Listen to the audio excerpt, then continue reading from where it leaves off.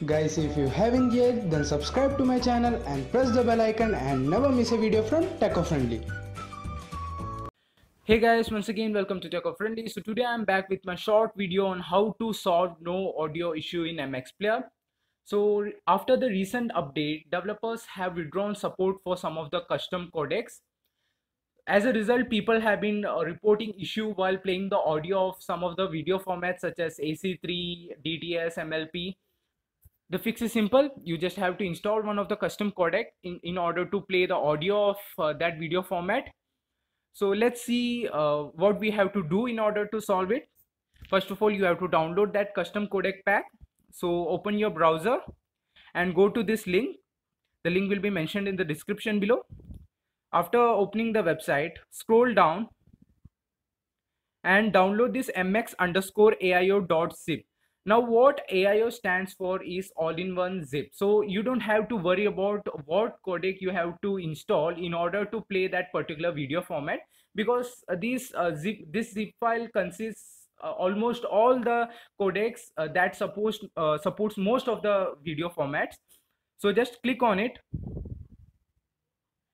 and download the codec. So it have started downloading. So after downloading it, you have to open MX Player. Go to the menu, select settings, then go to decoder, then scroll down and go to this custom codec section. So here you can see they are already recommending whatever custom codec you have to install, like use ARM v7 neon type custom codec.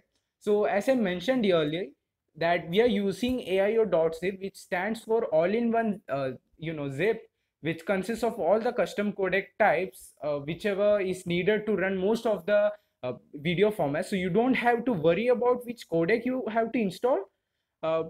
If you want, you can download and install this particular codecs that they are asking for, which you can simply get. Here you can see MX neon zip is there, TGRA3 zip is there. So don't worry about that.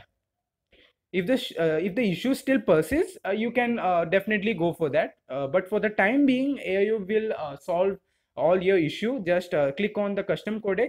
So now as you have downloaded it, it will automatically load or detect that codec file. Just click on it, and here they are asking us to restart the app so that the codec can be loaded. So click on OK. It will exit the app. Then click on or open the MX Player app again.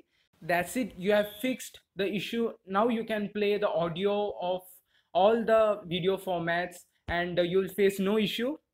So if you have any doubt regarding whatever I just did, just ask me in the comment section below. I'll reply to you.